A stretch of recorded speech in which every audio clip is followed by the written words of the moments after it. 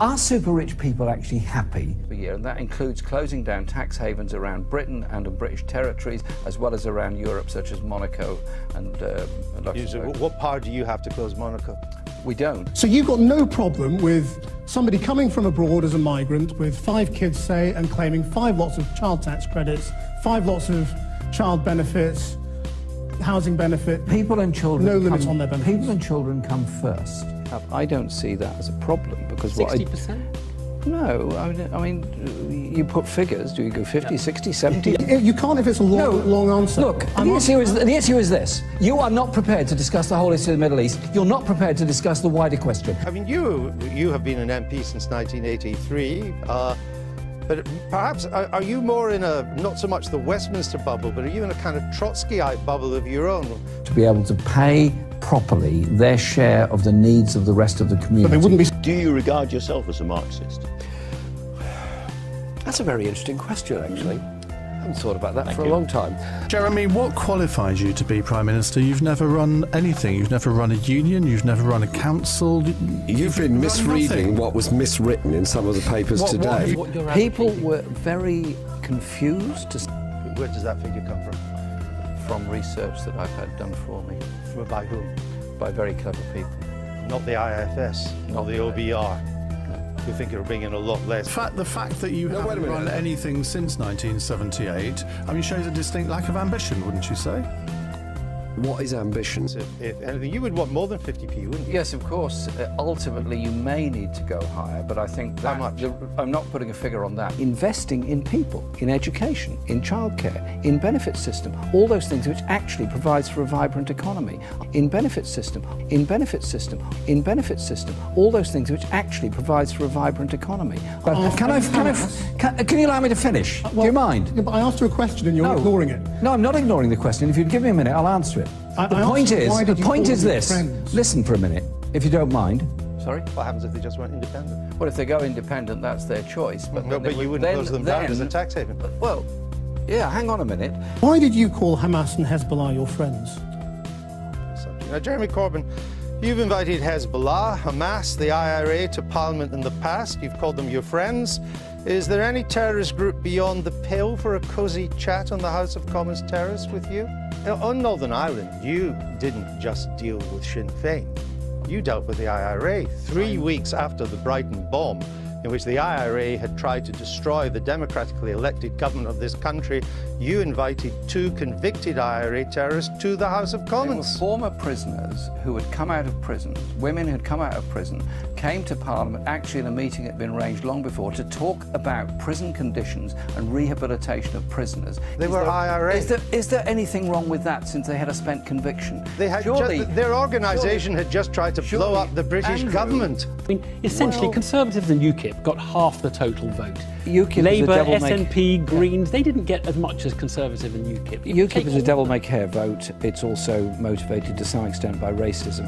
You're going to need to get some of those UKIP voters back, who incidentally you've just asserted are racist in some cases. In some cases, yeah. And that's what he's done. He's a racist scumbag trying to blame immigrants for the cutbacks because of his rich bank of rights.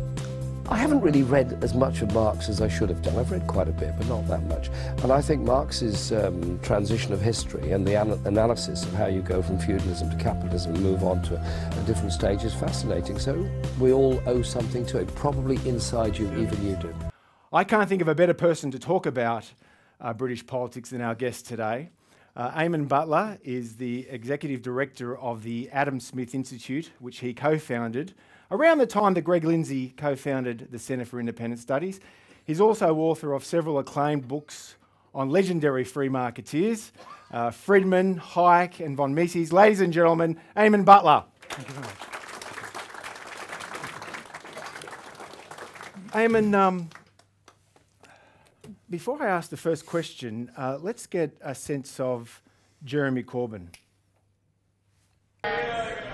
Last week, like him, I was in Brussels meeting with heads of government and leaders of European socialist parties, one of whom said to me,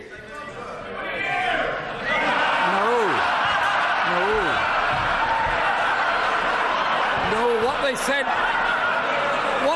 Mr. Speaker. Eamonn, who is Jeremy Corbyn? Oh, I honestly don't know why you're obsessed with this man. He's a puff of wind.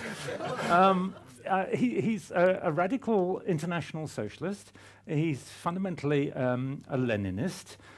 He has come to power in his own party because the rules of the Labour Party were changed to keep out anybody like Blair. And so now they've got the complete opposite. Instead of a centrist, they've got an extremist.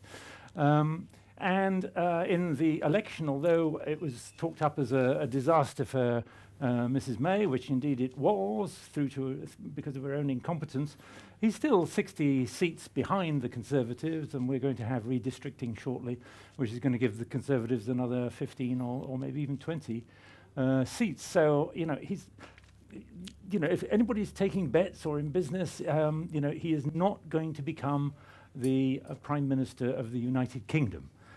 So I really don't know why you're so obsessed with it. Well, to be fair, 3 decades ago, one of our ideological and political heroes was Margaret Thatcher. She was a transformative figure, so much so that she made sure that Labor under Tony Blair could not resist the gravitational pull to the free market right. Tony Blair, of course, knew Labor, triangulation, smaller government, more efficient free markets and whatnot. How do you account then for the fact that the centre of political and ideological gravity has shifted towards the more interventionist left? Well, I think there are two different things going on here. Firstly, I think people are voting against established politicians. And I'm with them, frankly, because the established politicians have carved it up for their own benefit. This is why Corbyn has some resonance. He's absolutely right. Yes, it's a cosy, a corporatist economy, and the politicians are in league with the business people, and they're in league with the media and all the rest of it. And it's a sort of political class. And most of the great British public, and I think probably most of the public in the United States, most of the public in Europe, just don't feel as if they're part of that political class. So they're rebelling against it. They're voting for Trump in America. They're voting for Brexit in the UK. They're voting against the Conservatives in the UK. They're voting for extremist parties in Germany. All over the world, this is happening, and it's a sea change in politics that we actually have to get used to. You mentioned Bernie Sanders on the left and the Democrat Party. Of course, in France, there was a near miss by Jean-Luc Mélenchon, who was a far left, some say a communist. He came very close in the first round of those French elections a year ago.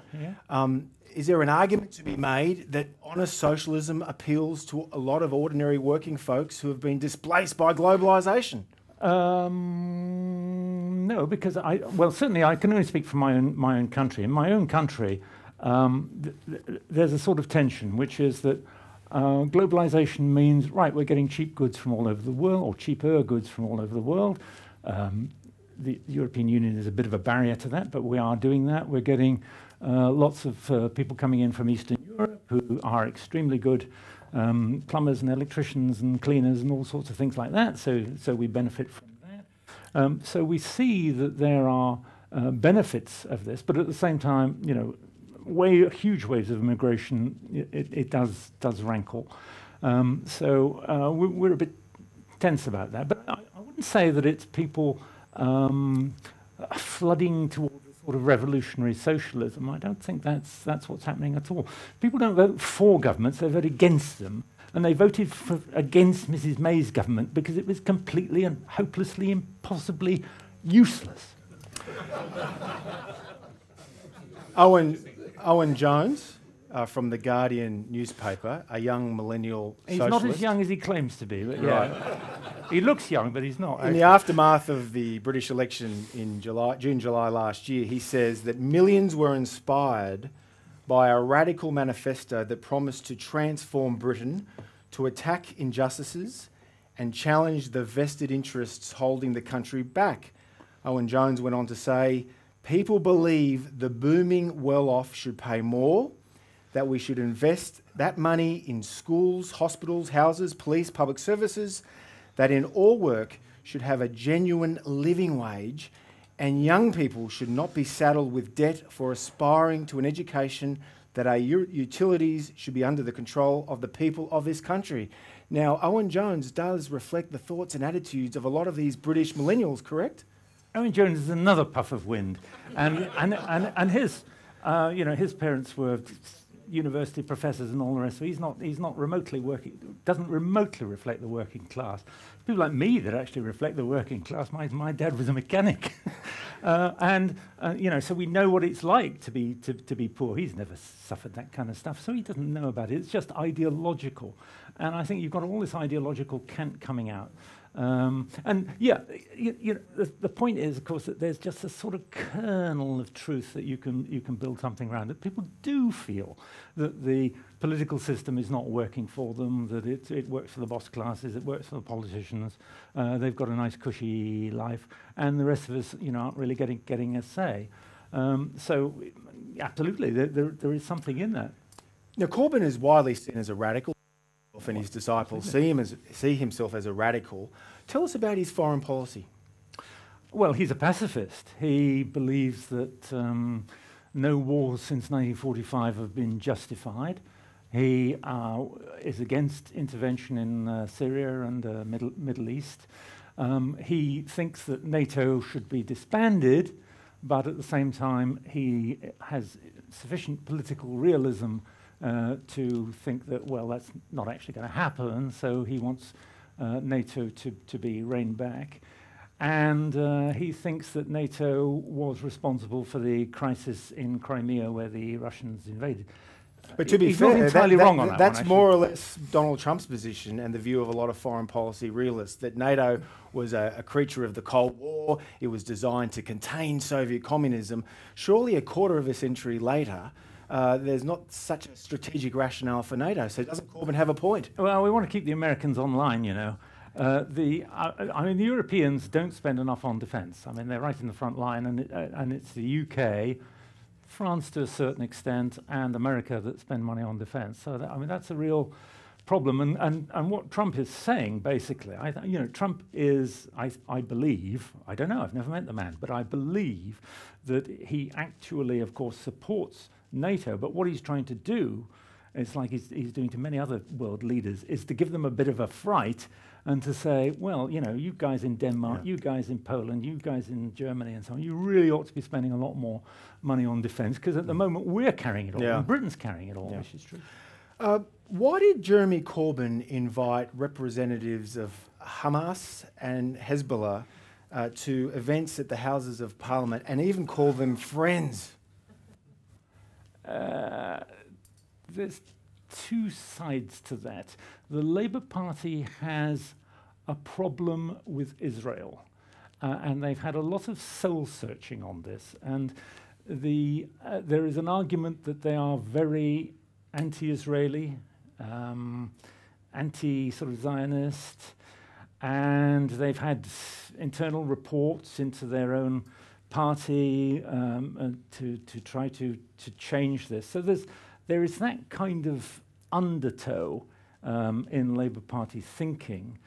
But also, you know, Corbyn is the sort of, you know, he is an international socialist, and he believes in international socialism, and these guys believe in international socialism, so he invites them to the House of Commons, and he invites the IRA to the House of Commons, or he did, because, you know, they're against this imperial power, Britain, you know, occupying Ireland and all that kind of stuff. So he, you know, he positions himself as being on the side of the underdog, and that he will speak to anybody who will discuss rationally. But at the same time, a certain pattern, I have to say, is building up, that he's talking to lots of very unsavoury people. You know, Eamonn, it strikes me that Jeremy Corbyn, obviously radical on the left, the last time the British Labour Party elected as their leader a radical left-wing figure was Michael Foot in 1983, who was annihilated by Margaret Thatcher in that year's general election. But could you argue that the ideological and economic trends are less friendly to the West today than they were 30 years ago? Well, I think that, I don't know. I think the free market ideology is strong, And I don't think that it is being supported by our politicians. I think certainly the difficulty that we have in Europe in general, but certainly in the UK, is that we have politicians who are professional politicians. They've never had an outside job in their lives. I can explain why that should be. But they've never had a proper job in their lives. They don't know how business works. They don't know how ordinary people live. They are professional politicians. They leave school. They become involved in a university political club.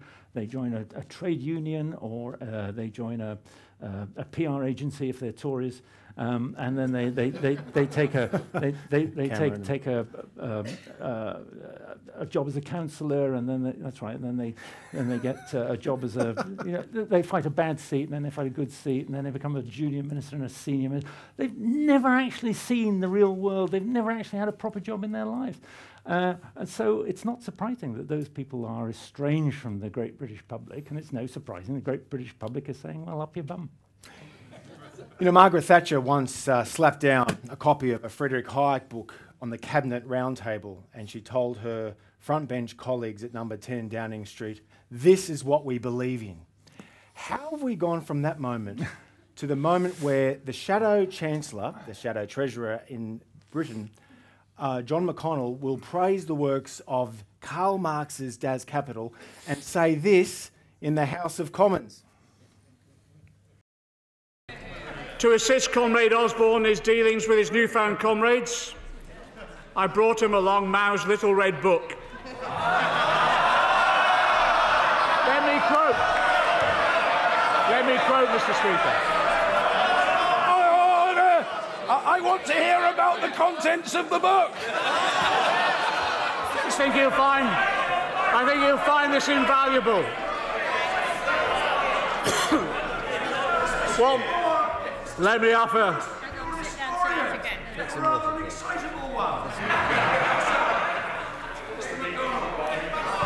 I thought this would help him, Mr. Speaker. Let's quote from Mao. Rarely done in this chamber. The quote is this. Behave. We must learn to do economic work from all who know how, no matter who they are. We must esteem them as teachers, learning from them respectfully and conscientiously. But we must not to pretend to know what we do not know. I thought it would come in handy for him in his new relationship.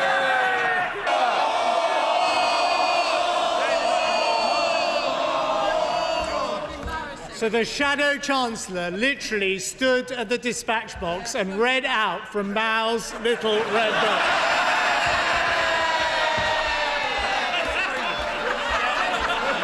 And look, it's his personal signed copy.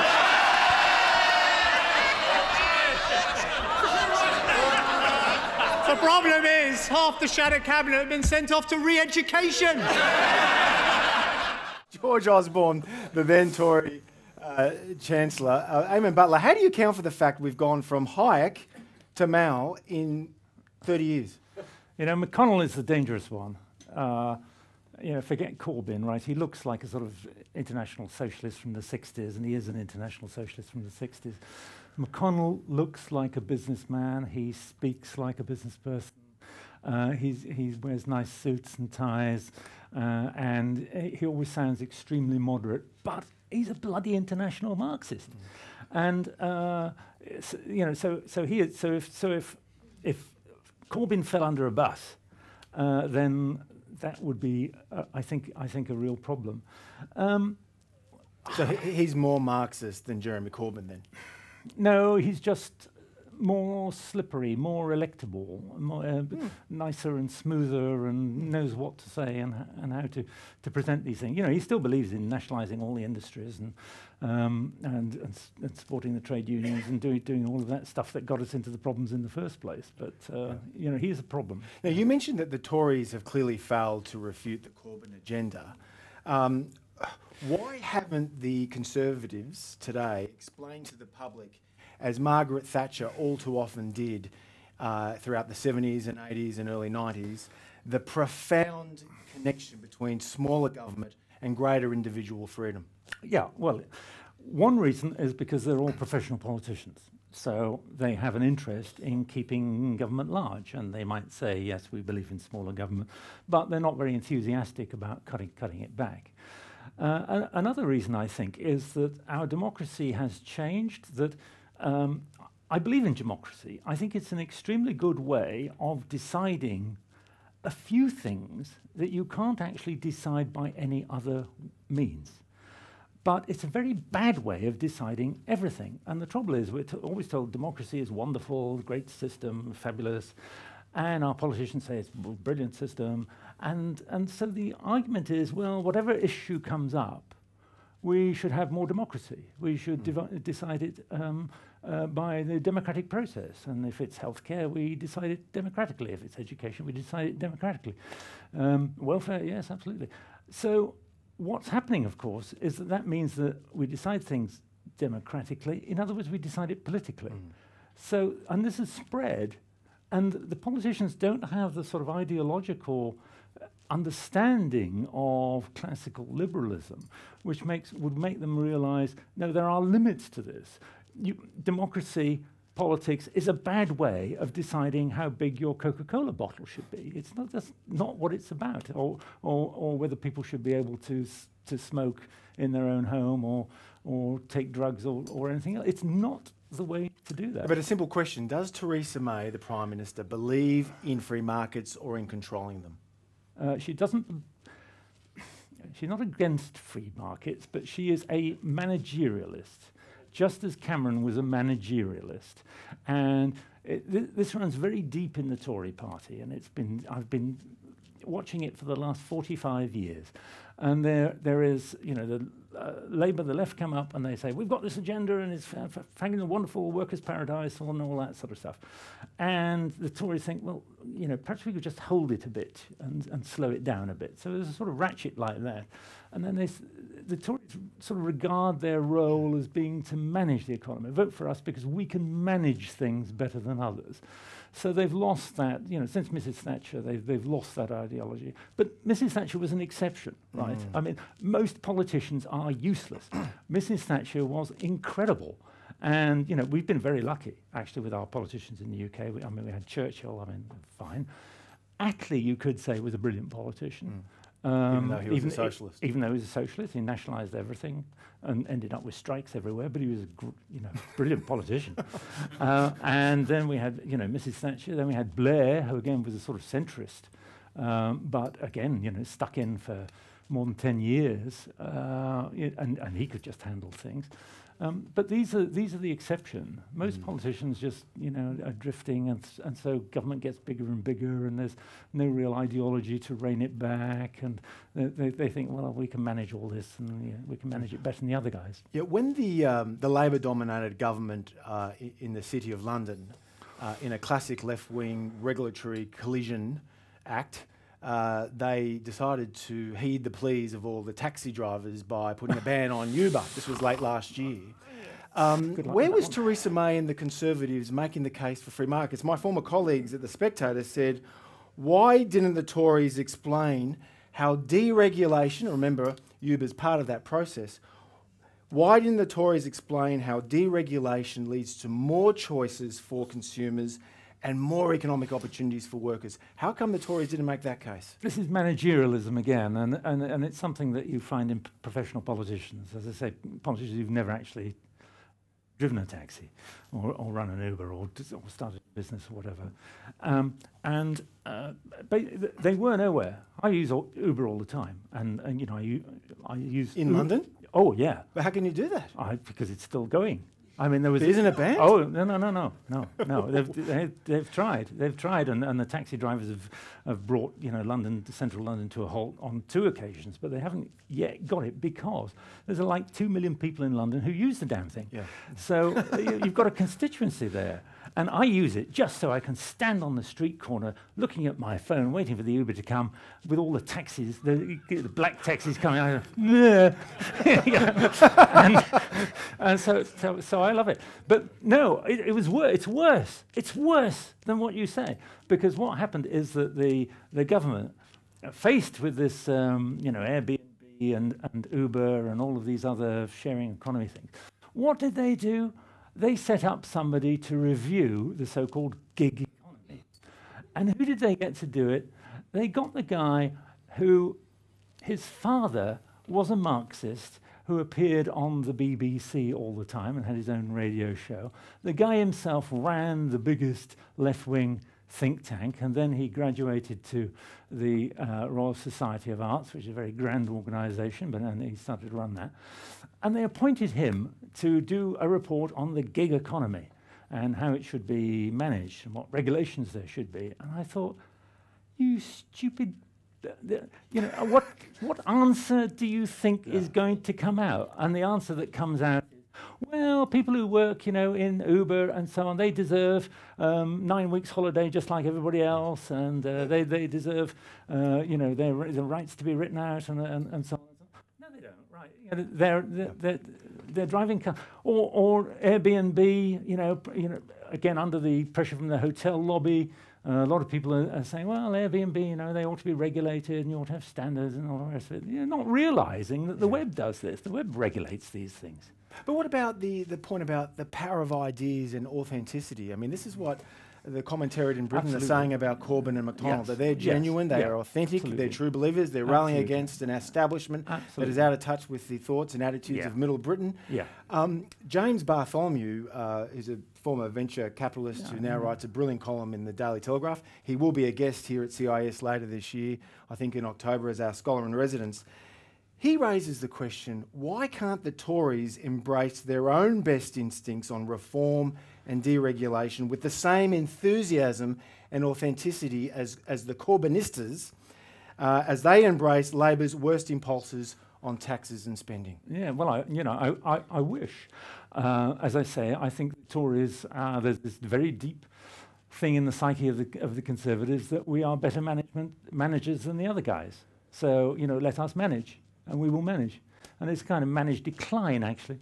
And there's very few people who have the ideological background. We're trying. But I think that with, you know, 24/7 professional politicians, that's extremely difficult to do. You know, I would love to see term limits and so on, so you can't make a career out of politics. So you've actually got to do a proper job, and then you understand how these things work. When Theresa May was elected Tory leader after the Brexit vote, and leading up to May, when she called last year's general election, she was overwhelming favourite to win a landslide election, a la Ronald Reagan in 1984. It didn't pan out that way, and everything's been going downhill ever since. Let's look at her, some of the key moments from the Tory party conference speech she delivered late last year. Oh, no.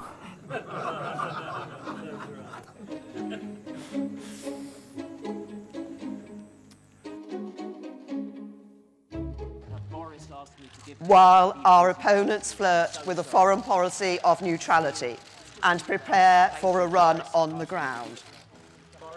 Some people say we've spent too much time talking about Jeremy Corbyn's past.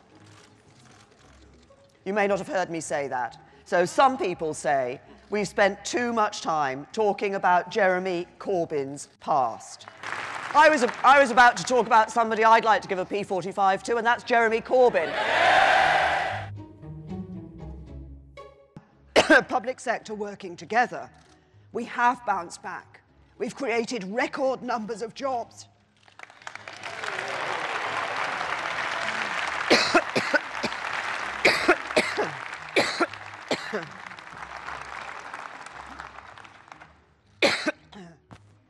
So, while we will never, excuse me, we will never hesitate to act where businesses aren't operating as they should.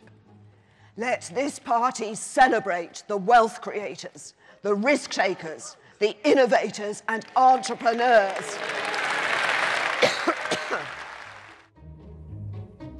And strength that was shared around the...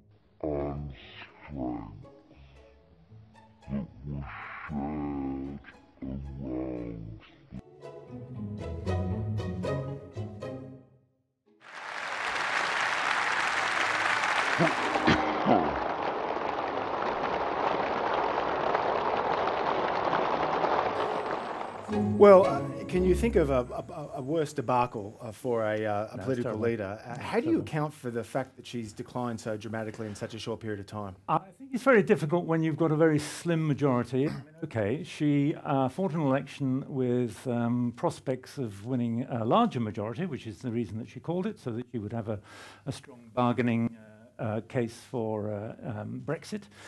And she did everything wrong. The manifesto was fundamentally written by a couple of people in Downing Street who were with her when she was Home Secretary. I didn't know them. They hadn't come through the movement at all. I didn't know them even as Conservatives.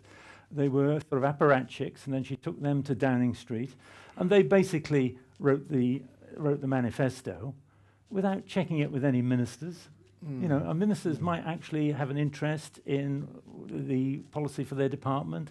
They might actually have an idea as to what policies are likely to go down well with the electorate and not. But no, you know, she got these guys to write that manifesto. So that was an absolute disaster. And she just did everything wrong. And then now you've got the situation, and it's a bit like the situation that we had with John Major when he had a majority of just 20. And if you've got a majority of 20, it only takes 10 troublemakers to bring you down. And so you've got to give in to everybody. You've got to try and be nice to everybody. You've got to try and hold everybody together, even though they're fighting and they've got different views. It's an impossible situation. What complicates matters too is the countdown for the British withdrawal from the European Union. Yeah, sure. It's next year. Yeah, what's your position on Brexit, Eamonn? Well, in 1974, when we had a referendum on whether we should stay in the European Union, I was actually in favour of staying. I was only a nipper at the time, but so was Margaret Thatcher too, by the way, correct? She supported the common market in the mid-70s? I'm not sure about that. Yeah, well, we were sold it as being a common market. Meaning free trade. Yeah, that's right, rather than a and that's why people like Jeremy Corbyn and the left of the British Labour Party opposed the European Union or the British inclusion in the common market, correct? Well, in 70s? In the 70s, yes, absolutely right. Yes, they saw it as, you know, they wanted to run Britain as a socialist paradise. We wanted to get Britain into the European Union precisely because we thought it would stop us becoming a socialist paradise, or hell, whatever it is. And you know, so I was actually on the board of the Young European Federalists, if you can believe that. And now I'm older and wiser. And I think that basically under the Blair years, I thought, right, this is it. It's changed, right? It's become very much more of a political union. Yeah. Blair signed us up to all of this regulation on the workplace and the social chapter and all of this kind of stuff. And I thought, no, there were benefits from being a member of a bigger market. That's all. Yeah, John Howard, the former Australian Prime Minister, at the height of the famous asylum seeker standoff in 2001, famously said, "We will decide who comes to this country and the circumstances in which they come." Do you think that message resonated with a large chunk of the British people in the lead up to the Brexit vote? To be honest, I think it did, and I sort of slightly regret the way the campaign went. The campaign originated talking about markets and the regulation that we have and the fact that we have huge trade barriers with the outside world, including Australia, New Zealand and so on, especially on things like agricultural goods. And that was great. And then the argument sort of turned to be kind of slightly anti-immigration, which I'm not very comfortable with. But at the same time, I mean, I think I can see that the great British public have a point, which is that why should we admit anybody from 400 million people in the European Union, any of those 400 million people have the right to come to the UK and stay and work and live there, and we've got no controls over it. We just have to accept it. Why shouldn't we say, right, you know, if we need more nurses, there's a whole world out there. We need more doctors. You know, India produces great doctors. Why don't we get them in? So a lot of the Brexiteers saw the Brexit vote as a reaffirmation of national sovereignty. Your argument is more a classical liberal one that you know, Britain's future trading partners should be global and not confined to Brussels and the continent. Do you see expanded British trade relations with Australia in the coming decade? Oh, definitely, yes. I think that one of the arguments in '74 was, oh, well, you know, we're going to have barriers against New Zealand butter and lamb and all of that kind of stuff, and Australian goods. Daniel Hannan has actually spoken about that very issue here a few years ago. Yep. Right. And so, you know, people were nervous about it at the time, and I think that, you know, more recently, I think the Brexiteers, you know, I'm a Brexiteer. I think we should leave tomorrow without a deal. I couldn't care less about a deal. I think we should get out. What about if you don't get a free trade agreement in exchange? Care. It doesn't matter.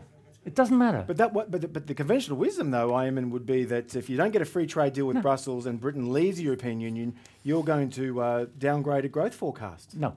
Absolute nonsense. Look, you've been listening to the ruddy Treasury. the Treasury, before the Brexit vote, said that we're going to have an economic disaster. The place is booming. Right? It's growing faster than anywhere in Europe. People are investing there. Okay, yeah, sure. One or two companies have relocated some people to the continent just in case. But other companies are investing. Yeah, but then again, can I just put you on the spot here? Why doesn't Theresa May and her senior ministers, especially her Chancellor, Philip Hammond, lead the charge for lower taxes and deregulation to encourage a post-Brexit investment boom? I never hear this. I wish they would. What they're stuck with is, you know, we're trying to negotiate a deal with the European Union. As I say, I think it would be better if we didn't negotiate, if we just left and then we could leave on our own terms and turn the whole ruddy country into a tax haven. But if you are trying to, thank you very much. If you're trying to do a deal with the European Union, now the first thing they say is, well, when you leave, don't try making yourself a tax haven, mate, or you'll be real trouble. So they are desperately trying to stop Britain from reducing corporation tax, for example, which I think should be zero, because 2/3 of corporation tax is actually paid by workers and customers. It isn't paid by the boss classes. You know, we want to do all of these things, but we're in negotiations, and the argument is, oh, well, you know, we have to be nice to them and so on. So that's the reason. Now, some will say that the only forceful, true-believing exponent of Brexit in the Tory front bench is the former Mayor of London, the former editor of The Spectator, now front bencher, Foreign Secretary, Boris Johnson. Let's hear from Boris. Yeah. We will continue to go on cheapo flights to stag parties in ancient cities, where we'll receive, I'm sure, a warm welcome, and meet interesting people, fall in love, struggle amiably to learn the other European languages, whose knowledge of which, by the way, has suffered a paradoxical decline during our membership of the EU. And there's no sensible reason why we should not continue to be able to retire to Spain or indeed anywhere else, as we did indeed long before Spain joined what was then called the Common Market.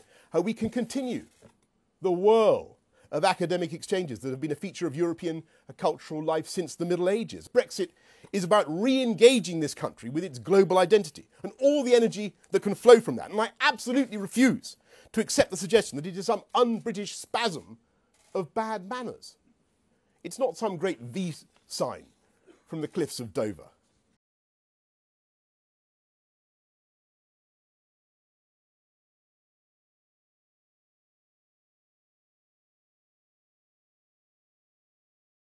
It is to fulfill the liberal idealism of John Stuart Mill himself, who recognised that it is only the nation, as he put it, united among themselves by common sympathies which do not exist between themselves and others. Only the nation could legitimate the activities of the state. What do you make of Boris, his argument about Brexit, and more intriguingly, is he capable of being the next Tory leader and as a result Prime Minister? He's absolutely right on Brexit. We want to leave the European Union. We want to leave a network of regulations and controls and way of government. We don't want to leave Europe. We're a part of Europe. We've always been a part of Europe. And people say, oh, well, with Brexit, you'll need a visa to go to France. Absolute nonsense. I used to go to France with like a little piece of cardboard that didn't even have my picture on it, and you could go. Called a British visitor's passport, and you know, so we had very liberal immigration and all that. We got on famously. We had cooperation and all the rest of it, and then we had the EU, which is a way of governing all of this stuff. And it's just, you know, we've got enough government. We don't want any more government, thanks very much. And we certainly don't want any more regulation. And we don't want the European sort of legal system, which is a top-down Napoleonic system, whereas ours is a common law system. It's liberal. You do what you like, and then if it causes a trouble, then we'll pass a law, as opposed to the continental system, which is you can't do anything unless there's a law saying you can. And that's corroded our legal system. So we want out of that, but we want to be part of Europe. Yeah, because what's the problem? And we want people to come to Britain from Europe, and we want Brits to go to Europe, and we want to do trade. It's fantastic. Why don't we do that? What about Boris's political prospects? Because Theresa May is widely seen as damaged goods. Boris Johnson is obviously popular in London, but to what extent does he resonate with the Tory movement more broadly? Well, as I said, my wife joined the Tories just because she thought he was the greatest hope since Thatcher, which is going back a way. And I think at that point, had he won that leadership election instead of withdrawing, which is what he did against Theresa May, 2016, you know, he could have been the party leader. Now, of course, you know, we've seen him as a minister, and he's not a minister; he's Boris, right? And he, you know, he's just got his way of doing things, and everybody goes, "Oh no, what's he going to say next?" Yeah. So I don't think he's actually a credible leader. But then there's not going to be a leadership election anytime soon, because the Tories are absolutely terrified of having an election. Because if they had a leadership election, the first thing that would happen is everybody would say, the BBC particularly would be saying, well, you know, whoever won this election has got no mandate, you know, when are the Tories going to go and get a mandate from the people? So we'd have another election, and the Tories, you know, having had one referendum and 2 elections in no time, would not do very well. Yeah, it sounds a bit like the Liberal Party here in Australia with our leadership turmoil. But a little aside, did you know that Theresa May, Emmanuel Macron, and listened to it recently, Malcolm Turnbull, our Prime Minister, Angela Merkel in Germany, they have lower approval ratings than one Donald Trump. Max Hastings is a very distinguished British historian and journalist, and he was Boris's boss for many years at the Daily Telegraph. Oh, that's right. He had this to say about Boris just recently. Boris is a man who is obliged to pay for extra weight at airports because of all the skeletons in his luggage. Many of them, those of women he has betrayed. When he first considered, I'm saying this because of the context of Barnaby Joyce, of course. When he first considered running for London Mayor back in 2008, he took me, Max Hastings, to lunch and asked if I could offer any advice. This is Max Hastings, who's a distinguished historian. Sir Max, Boris, you need to, quote, lock up your willy. Max goes on to say, it seemed to me that he could not credibly step onto a big political stage unless he was willing to abandon his career of manic sexual adventuring. What was at stake was not morality, which I've absolutely no claim to pontificate about, but rather the need to practice a self-discipline that is vital to any successful political career. Eamonn Butler on Max Hastings. Yes, I don't think that self-discipline is Boris's big thing, I have to say. I think the British public are quite forgiving on these things up to a point. That we sort of think that this is your private life and you should get on with it, unless you're being hypocritical. I mean, if you're talking about family values and all that stuff, and then it turns out you have a love child, that's a different thing. And John Major got into difficulties on that kind of thing because his slogan was back to basics, and then of course the first sexual scandal there was in his cabinet, then you know, oh, back to basics, eh? Ha ha ha. And so you lose a lot of credibility doing that. I mean, everybody knows what Boris is like, and they know about his background, and I think they sort of think, well, that's for him to sort out. It's not a political issue. Now it's time for Q&A, and our first question will come from Blaise Joseph, my colleague from the Centre for Independent Studies. Thank you, Dr. Butler. If you don't mind, we might go back to Jeremy Corbyn, if you don't mind. Why do you think the criticisms of Corbyn have been apparently ineffective? I mean, if his policies are really so crazy, what is it about the attacks on him which haven't worked? Do you think perhaps it's because they've been a tiny bit too condescending, in that they're implying that anyone who's thinking of voting for him is stupid, and that has the effect of making people think, well, hang on, I'm not stupid, how dare you imply I'm stupid? Here's a double finger, I'm going to vote for him twice. Similar to perhaps the attitude towards Trump voters. So if you could give your thoughts on that, that'd be great. Thank you. All of that is true. I think that Corbyn's appeal is the fact that he is a very natural person. I mean, I've never met him one-to-one, but I've sort of seen him in the House of Commons taking groups round and all the rest of it. And he's obviously just such a nice guy. And he's such an honest guy. He actually, believes in all of this stuff. I think this is all crazy, but he believes in it. And you can see that he believes in it. When Mrs. May does her thing at the Tory party conference, entrepreneurship and all that, does she believe in it? Well, it doesn't really look terribly genuine, does it? So he's motivated by this stuff because he's dyed in the wool on this stuff. He's born to this stuff almost. And so people look at it and say, well, at last, like they do with Trump, at last, a politician who actually says it like it is, who will talk about his own beliefs. And I think probably like Trump, they take him seriously, but not necessarily literally. I think that they think, yeah, this is exactly what we believe in. Yeah, we know he wouldn't be able to do all this stuff, but yeah, he's absolutely right. Give them a shock. Eugenie. I really enjoyed the discussion, and my question's going to go back to Theresa May. It's a deeply depressing subject. Sorry. You mentioned the Tory manifesto in the lead up to the election last year, and one thing that fascinates me about what's happening in Australia is politicians' fear of taking forward so-called brave policies, particularly any sort of policy that will reduce the size of government or cut back spending. And there's a real reluctance for any policy to have what I term losers in it. Every policy needs to help everyone. But the Tory manifesto included something that was controversially known as the dementia tax. And I was wondering if you have any thoughts about that, whether the Tory party that was a complete mess up in the way they sold it, or do you think there's fundamentally a problem with brave policy now?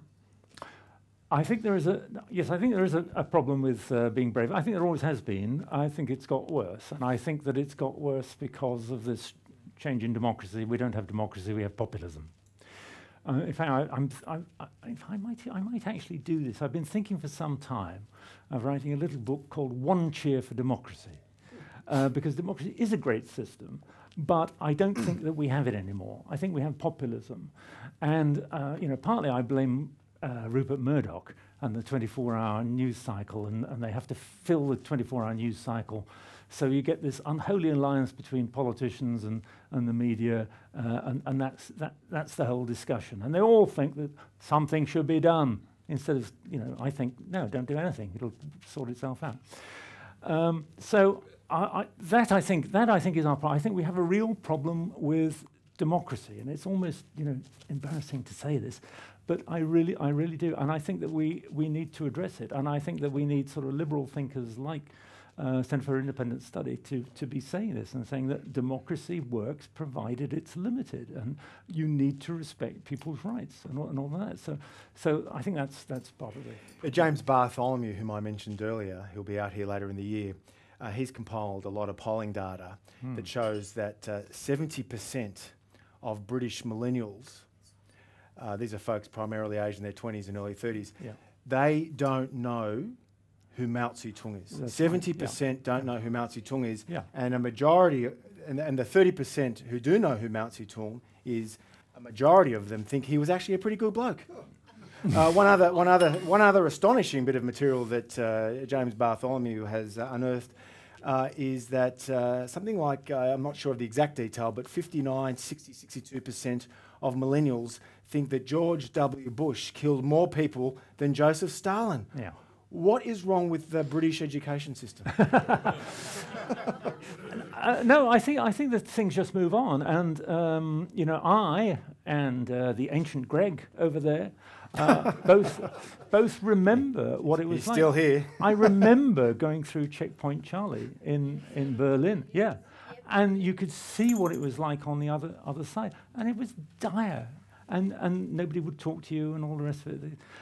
Everybody was living in fear, and it was drab and miserable, and there was nothing to do.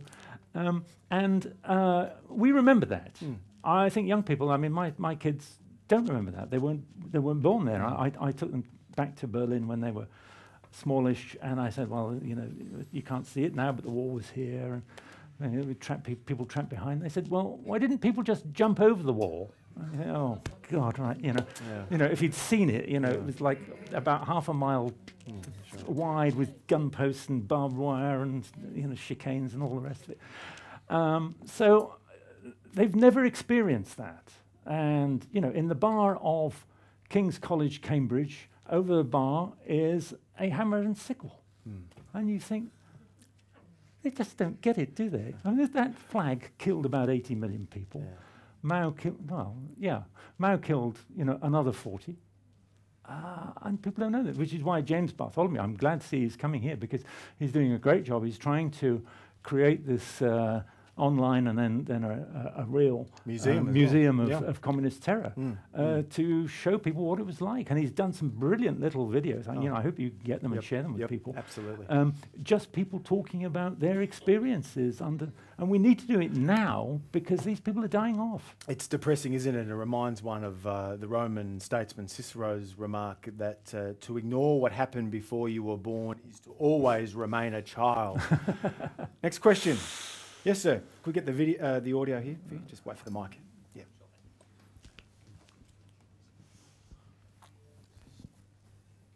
So, if I recall from the British election that they had last year and the commentary after that election, one of the things, or one of the themes of that election that was talked about was Jeremy Corbyn and the Labour Party were able to stitch a narrative together as to why people should vote for them, whereas the Theresa May Conservatives were unable to stitch a narrative together. They weren't able to be convincing in anything. I think to a certain extent, the Turnbull government in Australia has done exactly the same thing. They're unable to stitch a narrative together for why free market's good, why liberalism is good, why we should vote for them. So how do you believe, or do you believe that we can retake that narrative, that we can actually construct that narrative to make people vote for liberalism again? How do you think we can do it? I like a question from a man who's got bright socks like me. Look, I'm an optimist on these things. I think, you know, I have very little faith in politicians. It's easier if you're in opposition, I have to say. Right, you're in opposition. You can stitch together a narrative and say, well, we could spend more money on this, and we could you know, improve that, and we could get rid of all the tax concessions and give it to the poor and all of it. It's easy to do that if you're in opposition. If you're in government and you say that, then, you know, certain people in think tanks are going to rip that to shreds because it's just nonsense. So, yeah, it is more difficult, and that means that any opposition can weave together a narrative much more easily, I think. I remain optimistic. I mean, I think that there are many good people in the Conservative Party in Parliament. We've actually lost a few, I have to say. We've lost some very good ones who came in, let's say, 2010 and so on, and just thought, oh, forget it, you know, this is hopeless. I hate this life, and you know, I'm not being lobby fodder and all the rest of it. So we've lost some good people, but at the same time, there still are some extremely good people who are liberal and sort of Austrian economist type people in Parliament. So we need to work with those, and we're trying to work with those, to produce an alternative narrative. When you're in government, it's extremely difficult to do that because you can't say things that are outside the party line. That a certain line is agreed, and every minister, 100 of them right down in the government, are expected to support that. But that's one of the perils. Boris of the doesn't, West, obviously. yeah, well, he's an exception. But the Westminster tradition is different from the American system in that regard, isn't it? Oh yeah, the American system is much more open, and people say what they One like. final question. Oh, yep, make it easy. Yep, sorry. I'd just like to get your thoughts on conspiracy theories, fake news, and the internet. I'm not a conspiracy theorist. I'm a cock-up theorist. I think most things are a cock-up. You know, when something goes wrong, it's usually a cock-up. You know, I've just seen it so often in politics, and very rarely have I seen conspiracies. The internet is interesting because, as you say, or you imply, it has the power to spread all sorts of news, good and bad. I mean, I get lots of good, interesting, useful news from the internet, but also sometimes you look at things and you think, is that true? You know, is somebody winding me up here? So there is a problem. And I think that is why it's one of the reasons why I'm a believer in a representative government. I think you do actually need to elect people whose job it is to take long-term decisions about public life and the way we're governed, rather than just leave it to the mob, because I think there's all sorts of hopelessly inaccurate information out there. So again, I'm optimistic. I mean, it's interesting how the internet has its own regulatory systems, and if I tweet something online and it's wrong, I mean, everybody, wow, it's amazing the flack you will get, and you think, oh gosh, right, we better pull that one then. So it does have a Trump, though. It does have a reality check. Well, Donald is Donald, isn't he? I mean, he's a bit like Boris, right? Everybody just enjoys the it adds to the gaiety of the nation. I mean, people just enjoy the spectacle, and I love it because it just confuses everybody. It confuses the media. They just don't know how to treat Trump, and it confuses Miss Kim and all these other people, and the Chinese. It used to be the Chinese that were inscrutable. You would never know what they would do. Now it's Donald Trump. Okay, now for the vote of thanks, it's my great pleasure to welcome to the stage our founding executive director, my predecessor, and colleague, Greg Lindsay.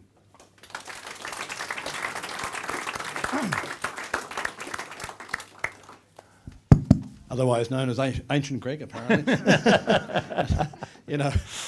I've known Eamonn, we worked it out 40 years this year.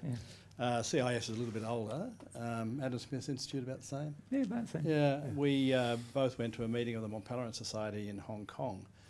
And we've both been through Checkpoint Charlie when the MPS meeting in Berlin in 1982. Right, yeah. If you look outside before you go down on the lift on the left-hand side, there's a large chunk of the Berlin Wall, with above it a graphic that was taken from I think Deutsche Bank or someone like that produced a book of graphics of the Berlin Wall, and there's this, I think it's The World in Chains or something like that. So, I mean, if people come into this place, they get a little reminder as they go out. And I think the millennials and so forth, maybe the James Bartholomew exercise or whatever, will prove to be really something important. Like Eamonn, I'm an optimist, but a lot of what he had to say was a little bit depressing. But we can live with that, I suppose. Looking back on Jeremy Corbyn, and he said he hadn't quite read enough Marx or something. Well, if he comes here, all that stuff up there, courtesy of the late Paddy McGuinness, who knew more about Marx than just about anybody, certainly Jeremy Corbyn. So, look, we've had a terrific discussion. One of the real takeaways for me, and it's something that's been occupying my mind for quite some time, is this problem of democracy. I agree with Eamonn on his approach to it, but there are problems with it, and we need to figure out how to deal with it. There's a wonderful book written by Micklethwaite and Woolridge called The Fourth Revolution, and in that they describe the problem with democracy as a eat all you can, I think it's the term they use, an eat all you can democracy. There's no limits. So if my takeaway would be to go back to another great British Prime Minister, not Theresa May or anybody else, or Thatcher, I'm quite happy to have her, but William Gladstone. Gladstone had a very good sense of what the limits of democracy were, what the limits of government were. So I think even after 40 years, Eamonn, our tasks are not over. Ancient as we might be, I think we're still pretty energetic. So just give him some courage, and please join with me and thank Eamonn tonight. Thank you, Rob. Thank you. I know you're going back to the cold of the UK, so this might help. Oh, thank you very much. Oh, lovely. Yes, just a few bookkeeping issues here. First, we at the CIS are funded by good and sound people such as yourselves. So we don't receive any tax dollars. Very rarely do we get money from corporations. We really receive our money and our funding from good people. So any donation, however small, really helps us going to fight the good fight in these polarising times. There's a membership form there. If you haven't become a member, please consider becoming one. Secondly, I want to thank PJ Shanmugam from Phillips Frolic Wines for donating the Aura Rosé. James Halliday's Australian Wine Company says that it is crisp, incisive, its character stands out like a beacon, super spicy, super dry and super long in the finish and aftertaste. And you can always order a case at phillipsfrolic.com.au. And finally, up-and-coming events. Our next event will be held here in this room on Thursday week with Oliver Hartwich, a former senior fellow here at CIS. He's now head of the New Zealand Initiative, which is the equivalent of the Adam Smith Institute and CIS, but in New Zealand. He'll be talking about the threats and dangers posed by the interventionist economics agenda of Jacinda Ardern. And then something different, on March 6th, we're heading out to the the Castle Hill RSL. We're having a big debate on India, free markets and Prime Minister Narendra Modi. We hope to see you there. Thank you so much, and join me in thanking Eamonn Butler. Thank you.